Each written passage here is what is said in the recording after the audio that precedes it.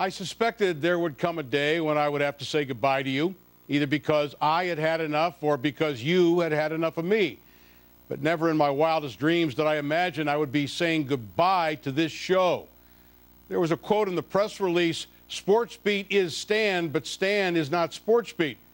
I took the meaning, but it's not entirely accurate, because SportsBeat is, or should I say, was me.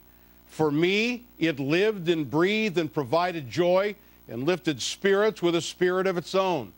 For nearly 18 years, it was my life. It was me. It was in very large part who I am. Maybe that's a bit shallow, but I have no regrets. I don't regret the days of hard scrabble sets and resources and personnel and revenue streams. It wasn't like today when the last show was predetermined. Back in the early days, the last show might have been any day you walked into the studio. To watch it and survive it and grow into being the signature show not only of this network, but one of the most important shows of more than one generation of sports fans, fills me with a soaring and enduring pride. Thanks for making it so. I hope it was evident to you, the viewer, the painstaking effort we put into producing a nightly show that you might enjoy and of which we could be proud. Our band of brothers, Guy and Matt and Gina and Roger, this show was our world. We realized it wasn't 60 Minutes, but it was to us. It was suggested to me that we treat tonight as a celebration of SportsBeat. I can't do that entirely. I look at it more like an Irish wake. We celebrate, but the underlying theme is that we acknowledge a death. A part of me is dying tonight. But I don't feel badly for me. I truly don't. I feel badly for the people outside the area who relied on us for their Pittsburgh sports information.